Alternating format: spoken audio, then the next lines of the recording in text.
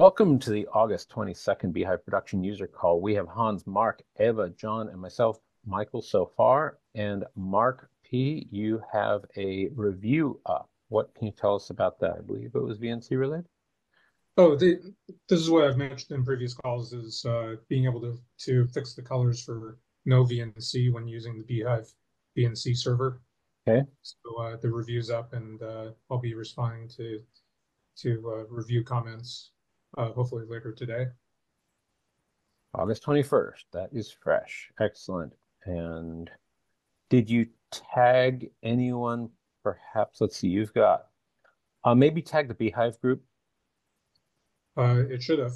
It should have. Why am I not? I could be blind. Let's see. Oh, there, the group reviewers, right off the list. I went off subscribers. My bad.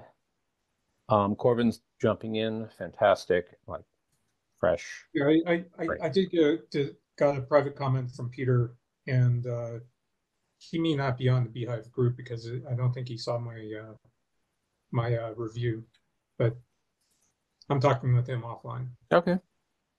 Send them our collective best. And there is the also you say you set that up in parallel. Fantastic.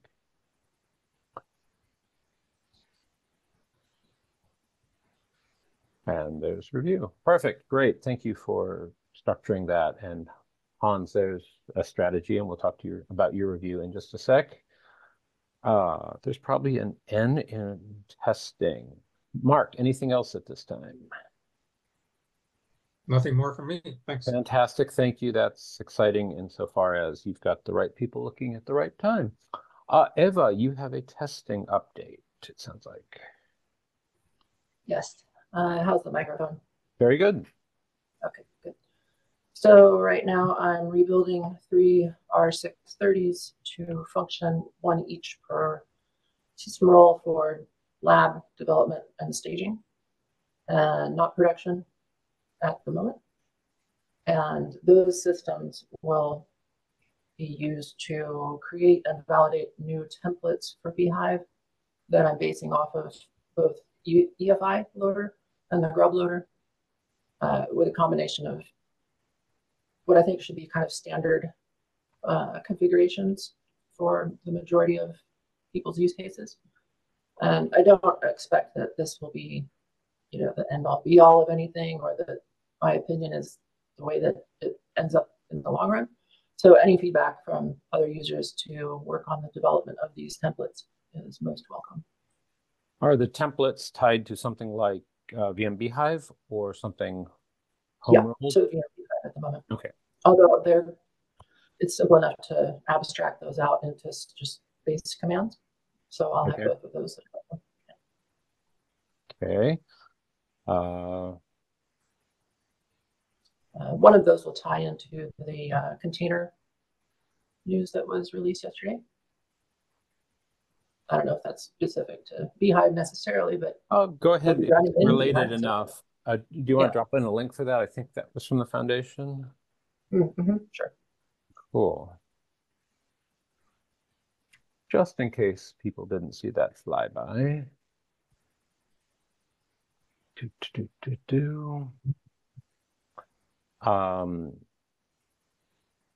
Are you by chance going to test any of the EFI loaders with the vars file?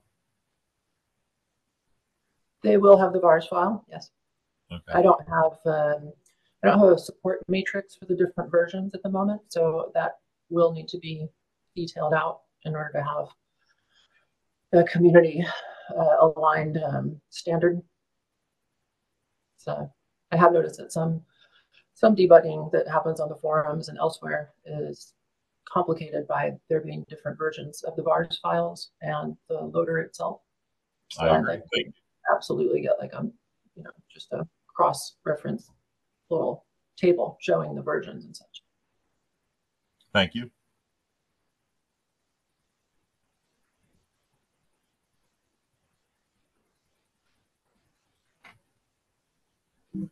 So you said a compatibility table or versions table would be helpful? Exactly. Okay. My keyboard. Hindered. Okay. Yeah, drop in that link when you have a chance. So we'll just, everyone should have it on the radar, just collectively. Why not? So, any questions for Eva beyond the vars file? Cool. Hans, you pleasantly surprised us all with a working prototype of TPM emulation, and then you produced a review, which is great news. And even greater news, our subject matter expert Corvin is engaging you. Can you summarize where we're at on that? Are there still architectural questions to work out? Well, Corbin pointed out that this needs documentation. So that's what I did. I wrote a man page section for this. And he said he wants to test the code. That is fantastic news. And there was two things in there. One was a problem that I discovered using a NetBSD guest, which tried to execute ISA attachment and triggered a VM crash by reading a record, which the TPM emulation didn't expect. So I moved that out to a separate commit, which I may post for review later.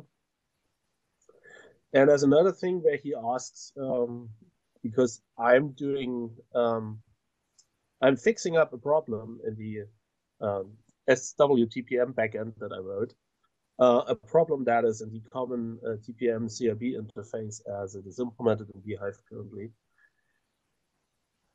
And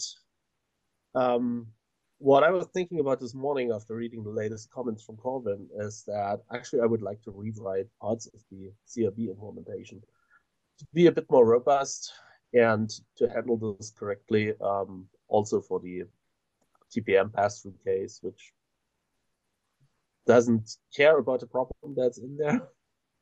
So what needs to be rewritten, do you think? I misheard the phrase, the term there. Rewrite what? Implementation? I'm not rewriting it, just fixing a couple of issues, like of what aspect? So, I missed the verb or the noun of what you're discussing. Yeah, so there's a couple of registers in the defined for the TPM CRB interface, like giving you the address, or I'd rather telling the hardware where the command buffer is supposed to be. And there's absolutely no validation of that. And also, the later code that just reads the command and sends it over to the real hardware or to the software TPM doesn't check whether it's reading from the buffer that the driver may have set at some point in time. Given that apparently all drivers are well behaved, this isn't a problem yet. But I figure that should actually be checked so that it's a bit more flexible and a bit safer than it is currently. And at that time, it also needs to look at the command that has been sent and adjust the size accordingly when it's writing out the command to whatever backend there is. So it fixes up in the software TPM backend. And I think that the TPM pass-through doesn't care. I have no hardware to test that. So if I'm working on that, I need someone else to test it, and probably Corvin can do that. And that's specifically hardware with a TPM? Yeah. Okay. Well, maybe I can run FreeBSD inside FreeBSD, and no, I can't run bhyve in bhyve. It won't nest. Correct. Yeah. So I probably need a system that has a real TPM, or someone with such a system that is willing to test my patches. And it sounds like Corvin might, but don't let that be a barrier if we need to arrange something. So definitely the software TPM backend as it is now works within the limitations that I've shown last week. And if that is of interest, I think it can be integrated as is. And anything else can be a feature request on top of that. Right. Are there architectural questions relating to Illumos compatibility? I think you mentioned like needs for either file Yeah. your So Unix sockets, etc., and how it might be different on Illumos. Go ahead. this will, of course, probably just work on Illumis as is. The thing is, when you start running stuff like that in a zone, as you will do on SmarterOS, the question is, okay, how do you get the socket into the zone? Where do you run the software TPM? Do you run it in the same zone? Do you keep the TPM state in the same zone? What happens if someone manages to break out of bhyve and read the raw TPM state? Do you want to encrypt this? Where do you keep the key? So there's a lot of stuff that still needs to be resolved, but that is not something that is in scope for the TPM backend itself. Mm-hmm. That's pretty much well, maybe if someone is going to implement all that stuff for SmarterOS, let's say SmarterOS, and they have a certain requirement to do that, and maybe they want to use TCP sockets or whatever, that can be relatively simply added. It's the basic functionality of the Unix domain socket is there, and I think it can be relatively quickly be adapted to other methods to talking to the software TPM. Okay. Because things haven't been sealed in concrete, maybe it's worth reaching out to Patrick or Andy with Oxide and OmniOS, just so it's on their radar. Because So the Oxide guys are, as far as I know, they have their own user space. okay, They don't correct. bhyve, they use only Oh, true. counterparts. So they're absolutely not interested in this because it's really only Yep. living in user space what I'm doing here. And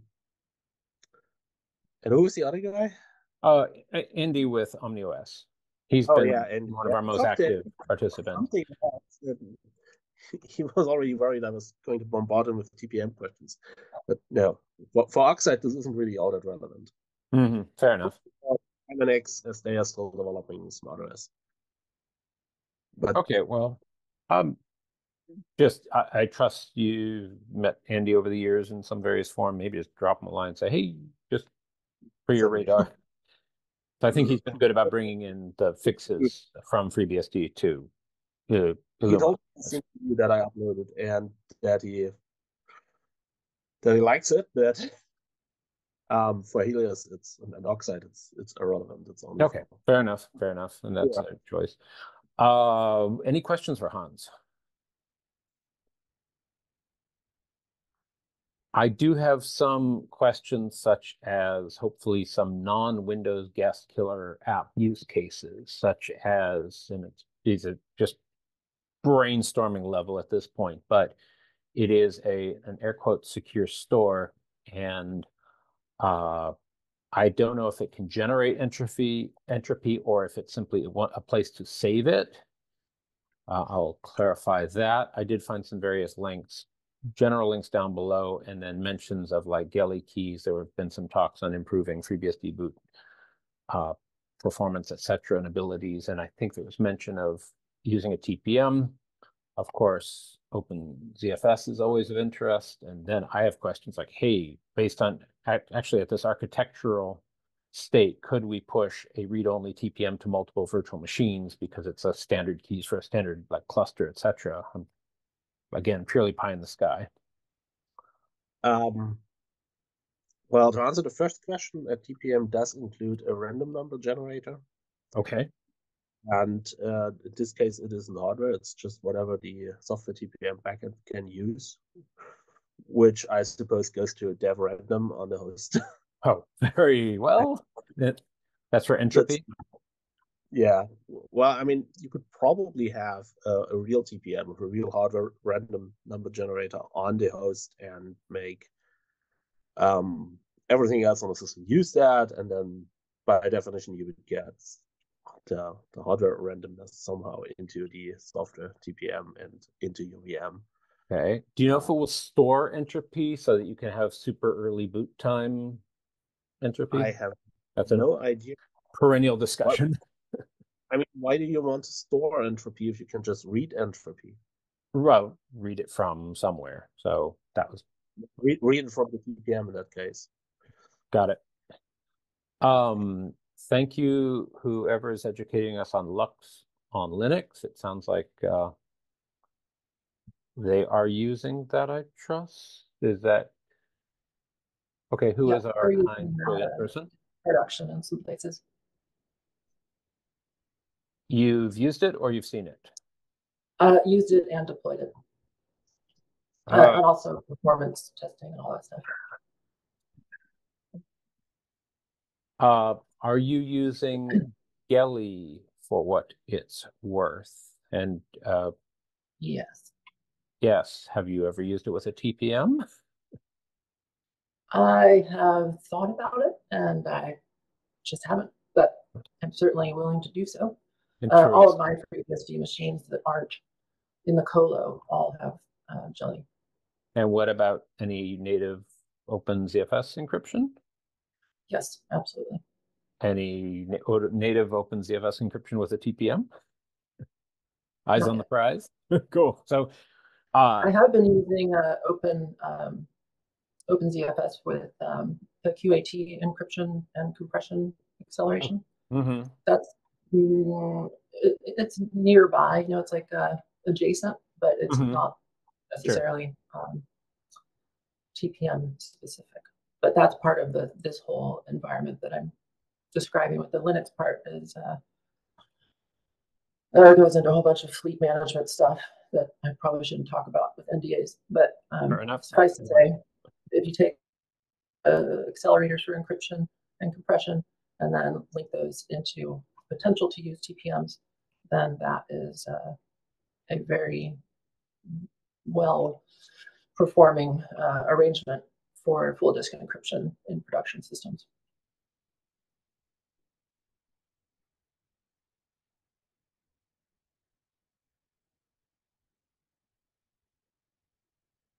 I love it. Okay.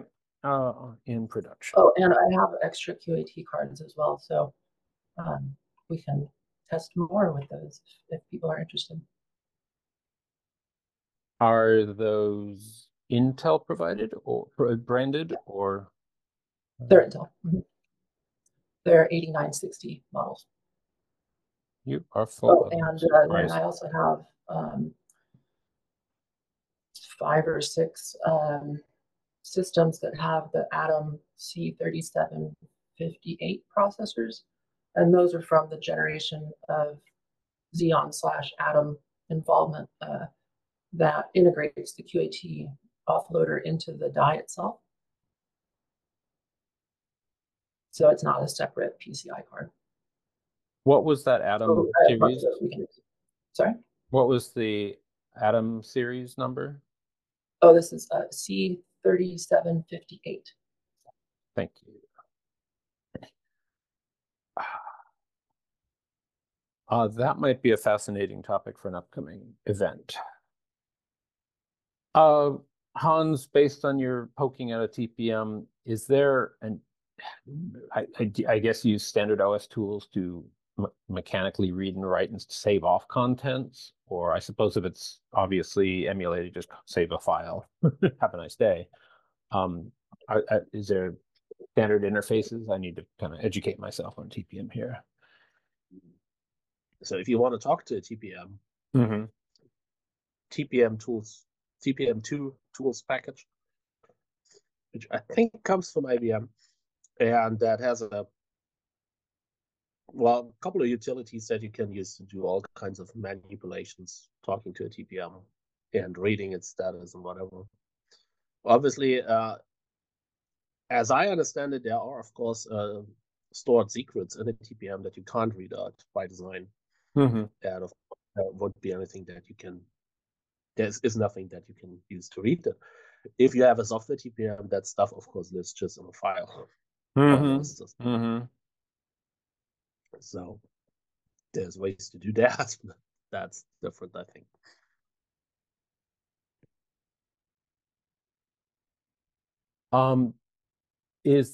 Does this raise any question of the backing file with that data needing to be encrypted separately, or are we blowing a hole in the intended security by emulating? Well, I think for any sort of use case where you care about the security, you would encrypt that file. Can also be a directory, and the software TPM can do its own encryption. You can pass it a key to encrypt and decrypt it. Or you could store it on something that is already encrypted, like an encrypted CFS volume or anything. CFS dataset rather. So, or use any sort of encryption underneath. It's just that when the software TPM is running, it needs, of course, to have access to that. But as I said, it has its own encryption for that file that you can use after. Got it. Cool. And of course, that touches on the question: where do you want the software TPM to run? Where do you store its data? Is that do you keep that with the VM, or do you keep that in a place that is out of reach for the VM in case the hypervisor is breached for whatever reason? Mm-hmm. That's where it really gets complicated, and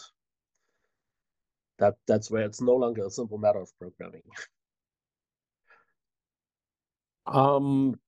Do you sense that the QEMU folks have taken on those questions, or they leave that to the reader? I don't know what the QEMU folks do. Okay. But, well, at least you've done clean work. It's just that I would say it's something that is out of scope for QEMU, just like it is out of scope for bhyve. But depending on what kind of VM management has been built around bhyve, like relatively simple VM tool that lives in the port tree. That's where these decisions should go, where this should be implemented. Got it. I don't think. I don't know. Maybe there's some sort of standard in the Linux world how they do these things, but I think they have. I would expect that they have a dozen incompatible solutions for all kinds of VM management, and not sure they can standardize on anything there. Sure, no worries. That understood. Any questions for Hans or Eva? And it sounds like Eva, you're circling back to QAT and SRIOV. Oh, John, take a drink. QAT Gen 2 doesn't change. Can you background information? Yeah, can you explain the SRIOV aspect? Does it pluralize in some way so you can take a single QAT and give it to 20 VMs or something? Pretty much, yeah. Okay. You can what multiplex? Can share a single QAT with many VMs. I'll just clarify this here via SRIOV. And there's also in the generation of the different QAT cards, they go upwards, of course, in different support for hashing algorithms and different compression algorithms. So the latest ones, of course, are going to have more support across the board. The ones that I have been using, specifically the ones in that list there, those cover all the stuff for OpenZFS. Going as far back as Gen 2? Yeah. And there's already support for QAT in, well, of course, in FreeBSD, but we also see it as a sort of secondary focus on OpenSense, because those cards can be used to accelerate TLS traffic and various other requirements, like on load balancers. Oh, and they also are really good for traffic inspection, like IDS, IPS systems. So Suricata, how do you say that? Yep. They have an integration for that. Suricata has integration. That said, do you know if John Baldwin's KTLS for Netflix is leveraging QAT specifically or a different aspect of hardware acceleration? I believe they're using a different method because they're on AMD systems. Oh, are they? Okay, didn't know that. Sorry. Maybe not universally, but the write-ups that I've that I've read about that for Netflix have been with the AMD, let's see, I think Rome and Genoa generation. Hmm.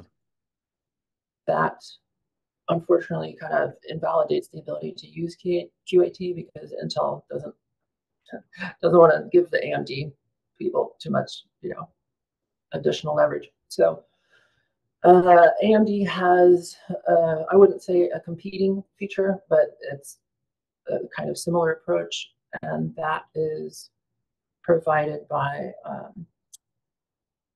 Xilinx when they acquired that a couple years ago, I guess, a year or two ago. Is the 8960 card PCIe, and could it drop into an AMD system? It is a PCI card. It could, in theory, plug into, the PCI bus, but I don't believe the AMD processor will be able to provide whatever it is that the Intel ones like, because it's not a matter of like the extensions that you see in LSCPU. It's a lower level check that the kernel module goes through to validate whether or not it can work. And I have dug into that quite a bit to get the kernel 6.x working. This was about a year ago before 6 was, basically in production. So, yeah, I've really wanted to get it working with not Intel processors, specifically PowerPC, but so far I just haven't had time to keep going with it. Sure. That said, do you recall an AMD buzzword that they call their secure contraption? Let's see. They have kind of a similar version of the total memory encryption that Intel has. I'll have to look at their thing real quick. It's in one of these documents that I have from AMD sales. Okay, yeah. And I do recall the memory encryption. Do we know if that's in any way available for bhyve? QAT. I haven't tried. Yeah.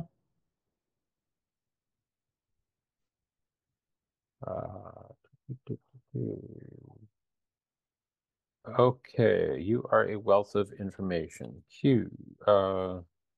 Bhyve memory encryption. Just a broader question for the future.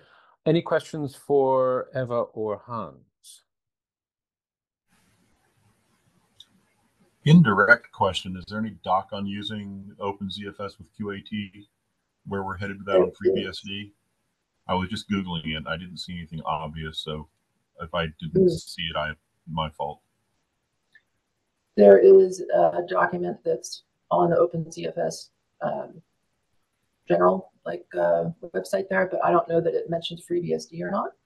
So I see the PRs. I see the PRs for enabling it in ZOL. I can read through this, see what I see. I do have a doc that I wrote a couple of years ago when I was initially working with those cards, so I can drag that out of wherever it happens to be and attempt to, just repurpose it for FreeBSD, because most of that testing was done on Linux at the time. I found the wiki article. I'll drop that in chat and here. Is that documentation encumbered in any way, or hopefully the public facts can be shared? There is indeed. No, it's not like it's just deployment notes that I kept on my own. They weren't okay, cool. related to NDA. If you're willing to share that, this would be a very appreciative group. Absolutely. OpenZFS with QAT, ZOL, the PRs. For whoever looked at the PRs, have they been incorporated or are they languishing? I'm clicking on one now. Merged. Okay, good. Okay. Well, that is great news. Anything else on that topic?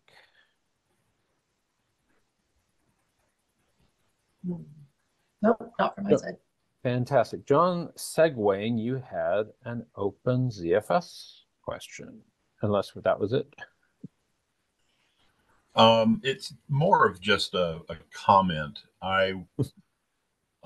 You always laugh at me because I find myself in funny situations, but I was able to get my fingers on a 4 terabyte system, and I installed FreeBSD on it, and installed ZFS, and was installing some bhyve VMs on it, and ran into a situation where the ZFS code in the kernel wants to reserve, I believe it's 1/12 of the RAM for caching. Well, 1/12 of 4 terabytes is a rather large chunk. Yep. So I started poking around in the code, seeing if I couldn't figure out a better way to implement that.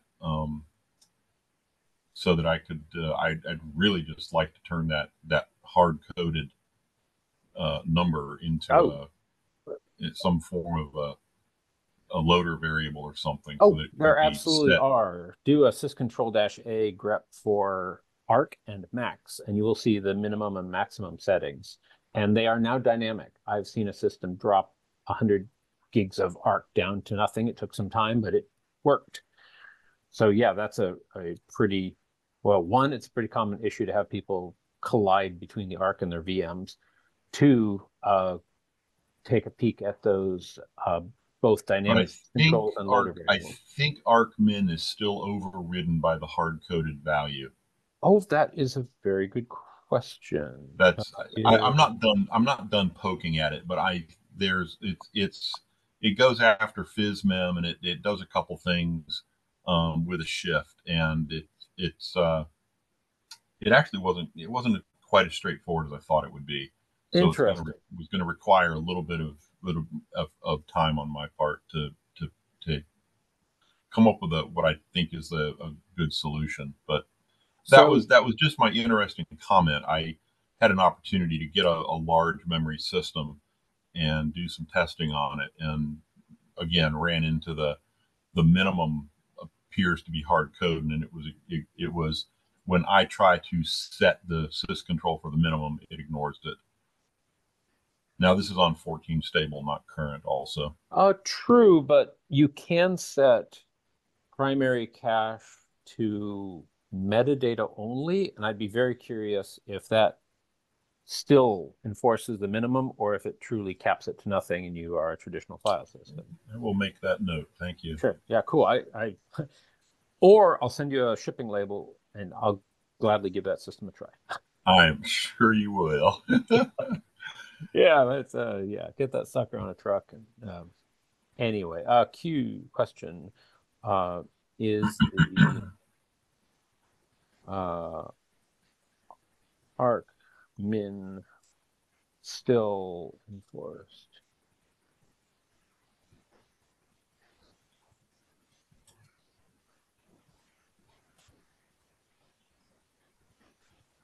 Okay. Absolute perfect perennial topics. Other topics on this Overcast Thursday. Hans, fantastic work. Eva, fantastic information. Mark, great work on the PR you got there.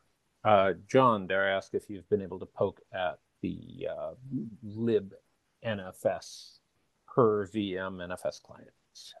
Oh, I would love to tell you I have, but I have not. For that summer sabbatical you had, that I'm looking at the calendar like, okay, there's a week till I've had no sabbatical appear. Understood. Just more projects.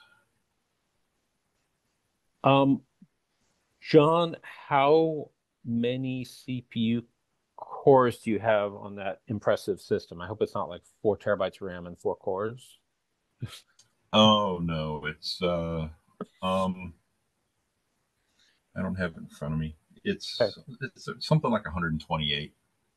Okay. That said, in the history of the doc, you will find my simple script for Entrenig on his 1 terabyte RAM system that it took a VM with one vCPU, then watched the initialization time of two vCPUs, and three, and four, and five. And he found some very strange things, such as even numbers and odd numbers behave differently.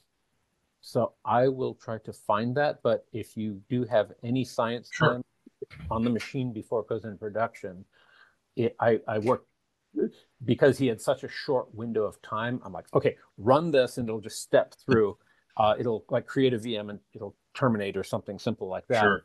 But then there was some very strange science, and when you really get those vCPU counts up, the numbers get, well, very strange. So a couple of questions. Yes. Were you running wired in your tests? I probably was not, and there's another checkbox to put on the testing system. Right. The VMs I'm running have 100 gigabit cards passed through to them via PCI pass through, so they're all wired. And also, I pin the CPUs after the fact. So run procstat, get all the output from the bhyve CPUs, and then I start pinning the vCPU to pCPU. And that seems to make a relatively large difference in performance. Hey, John, are you looking at the NUMA balancing for that system as well when you're doing the CPU? Absolutely. So that said, if you do have some science time, I'd be curious, with and without wiring, with and without. Yeah, if you'll send me a pointer to that script, I'm happy to poke at it. Cool. I am searching right now. So while I do that, go ahead and think of any other topics, questions, craziness. But you'd be surprised how the simplest test can result in some rather big surprises. Like, oh, well, if you just want a crazy question, has anybody played around with any JBoF based systems? Just a bunch of flash? Yeah, so it came up that AIC has a new JBoF that we'd love to have in Portland for the OpenZFS event. I guess it's on me to reach out to them, unless you have an amazing AIC contact who can loan one for a week or so. No, I'm almost slightly different. I've seen a JBoF on the Supermicro site, and was wondering if anyone has had a chance to play with it. Of course, it doesn't list FreeBSD as a supported operating system, but whatever. Do you have a model number? Oh, you want a model number? Hang on. I can probably.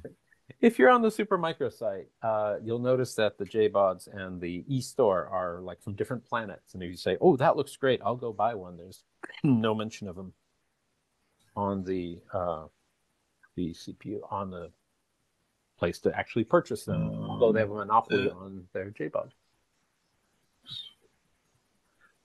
Does it count if you have 24 NVMe drives in a 2U chassis? This is the one I'm looking at is 32, and it's not a compute system. It's just the shelf, and it comes with adapter cards. Gotcha. Let me see. Try that. Cool.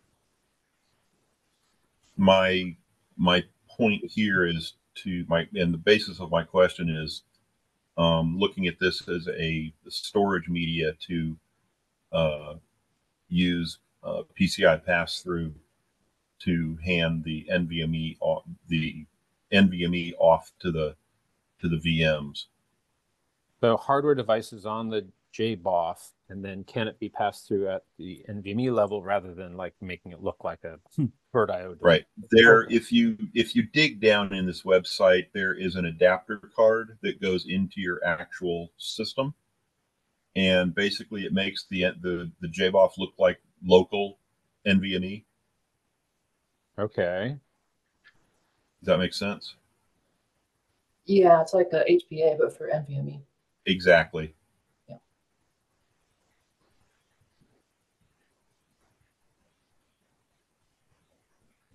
So this is something that's on my future to poke at list.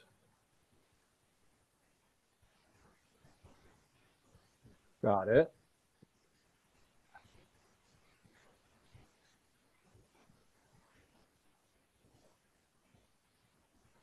Okay, I will make a note of finding that.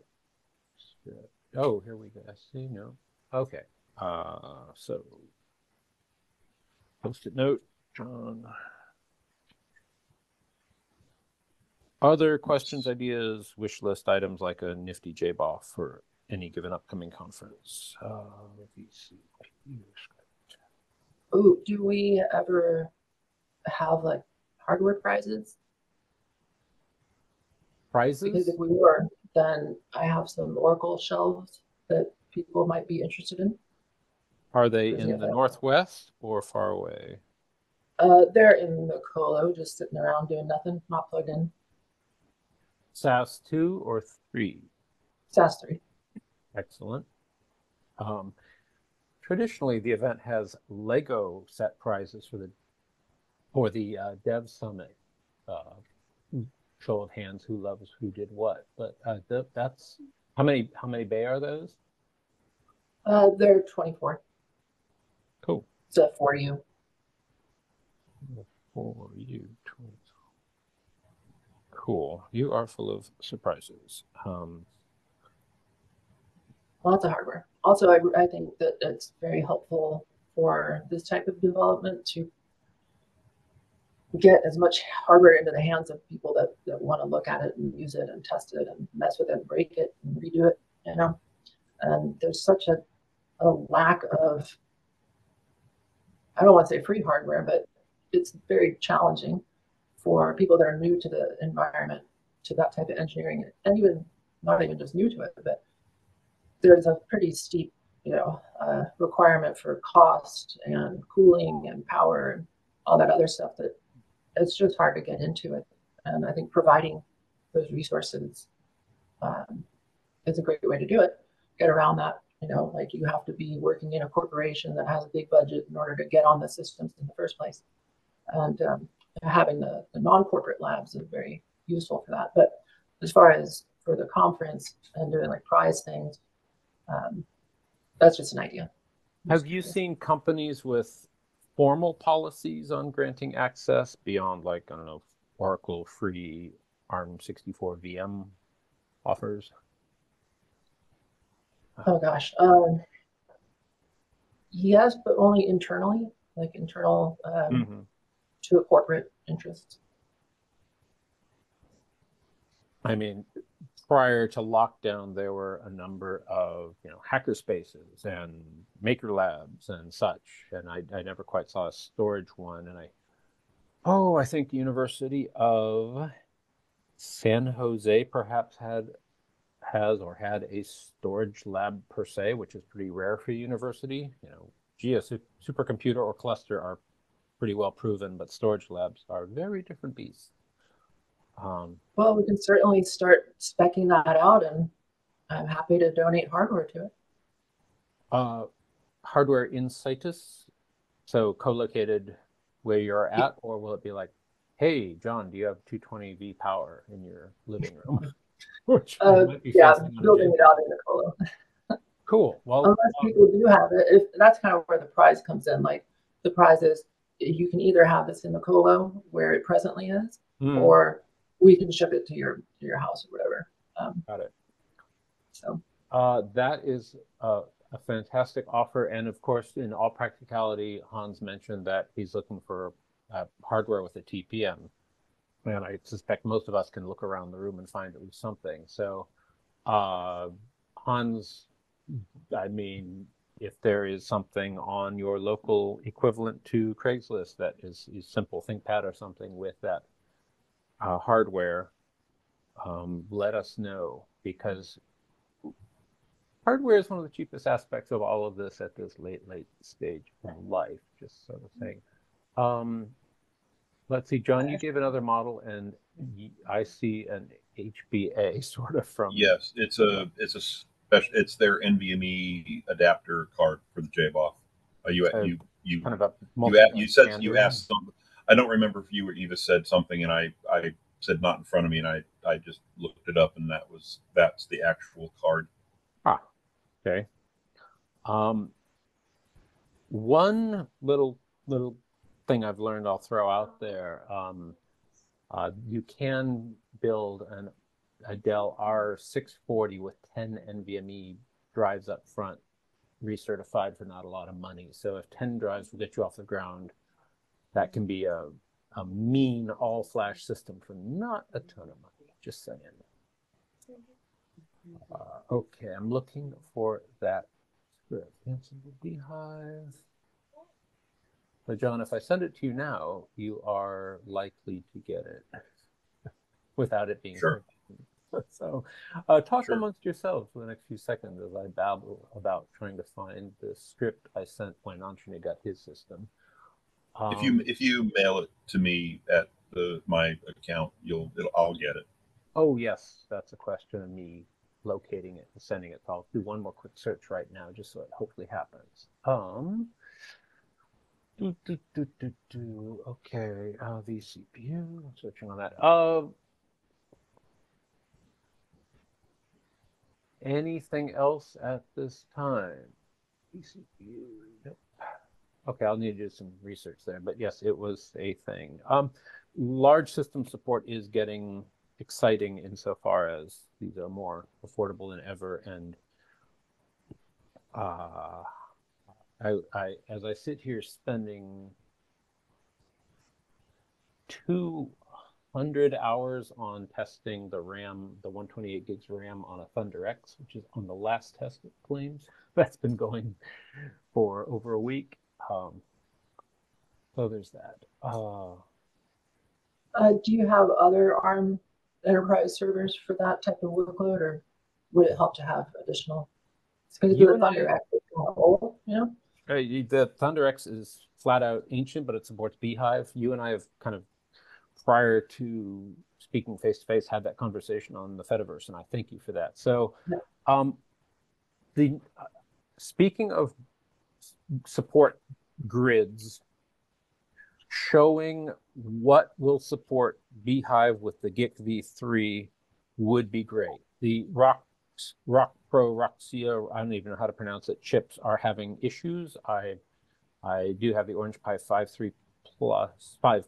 Plus, I believe they call it, which will kind of just freeze on bhyve load.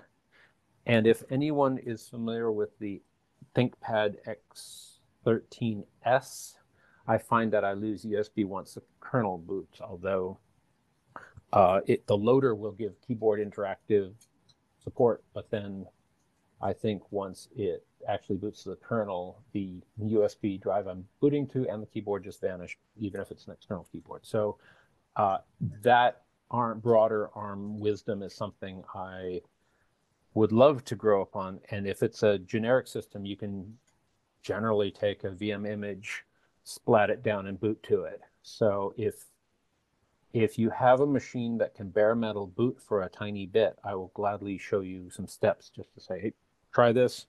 VM image to boot from, VM image to boot, and the syntax is both on the wiki and something I can send you. Yeah, I do. So we should talk about that. Okay. As old as an eMag and as new as an Ampere? Let's see. I think it's from 2022. There's the super, not super, the solid run honeycombs. Oh, the honeycombs, yes.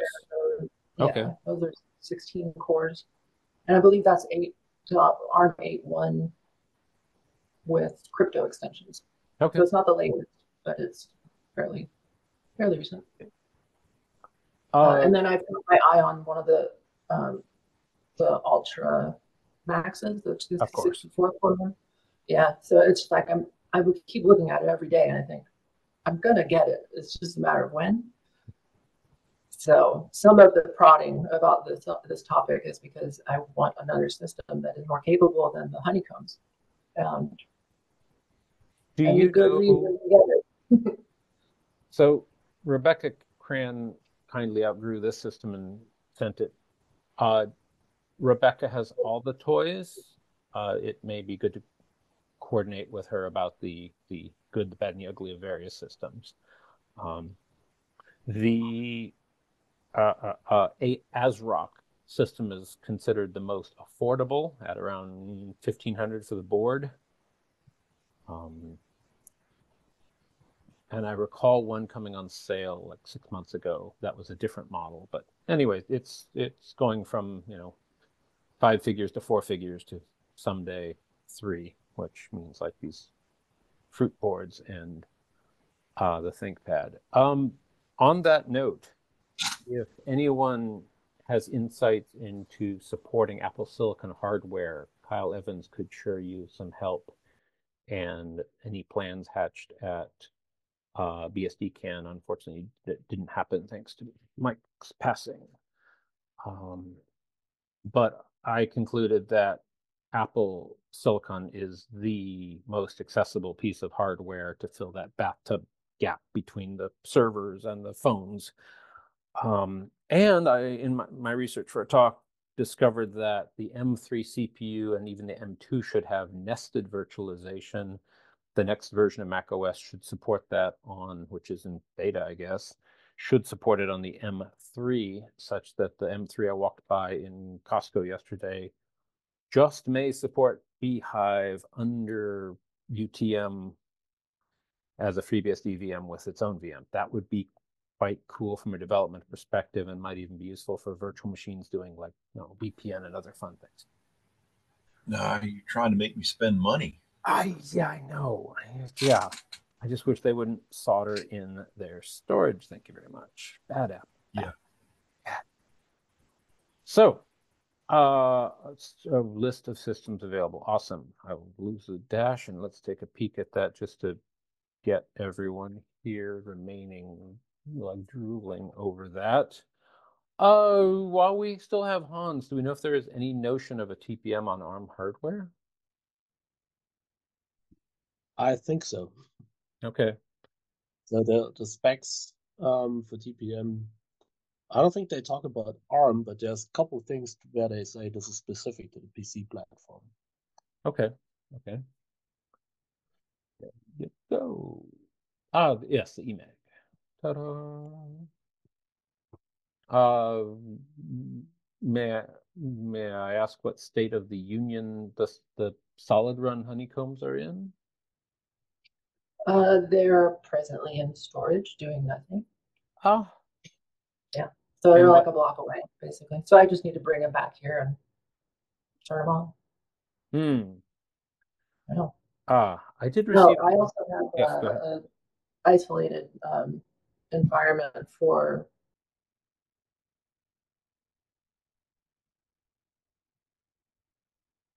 Oh, hold on. Let me pin that. sorry, my microphone was on mute. One of my former colleagues was involved with Big Network, or is, I guess, he's like CEO or one of those C-suite things. And so he gave me a little testing box, which is an R6, and that can provide out-of-band access to the testing environments that I'm using. And so I've got one of those here for the labs that are actually at home and the one in the colo. So I can create an account for you or with other members to be able to access stuff without having to do all the usual complicated workarounds. Your toy chest is most impressive. It's extensive, yeah. That's alrighty then. That said, shall we call it at 1800 UTC? We each have a tiny bit of homework, and thank you everyone for getting all those reviews up there and having feedback right off the bat. This is the kind of cadence I think every project should have.